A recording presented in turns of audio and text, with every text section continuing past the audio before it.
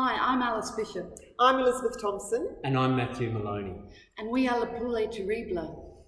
Now, we're here today to talk to you about our newest project.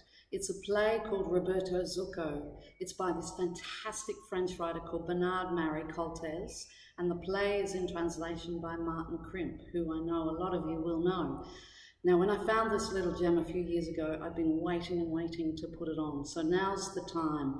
It's a dark, comic, absurd, psychological thriller. You're going to really like it. Here's Elizabeth to tell you a bit more. Well, this is a co-production between Le Poulet Terrible, La Mama Theatre and the Alliance Francaise de Melbourne. La Mama are helping us out with production costs and the Alliance are providing the venue. It's the old kitchen downstairs in the mansion of the Alliance Francaise. It's dark and evocative of Little Chicago. It's where great. The play is It's set. so atmospheric. Yeah. You won't even believe it. So we need to ask for your help. The rights to this amazing play cost $2,500, our biggest expense.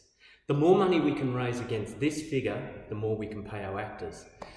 So, like a lot of theatre companies, La Poulet run on the smell of an oily rag. So the more money we can make, the more we can pay our actors. Thanks so much for listening. We really hope to see you at the play. Au revoir. Au revoir. Au revoir.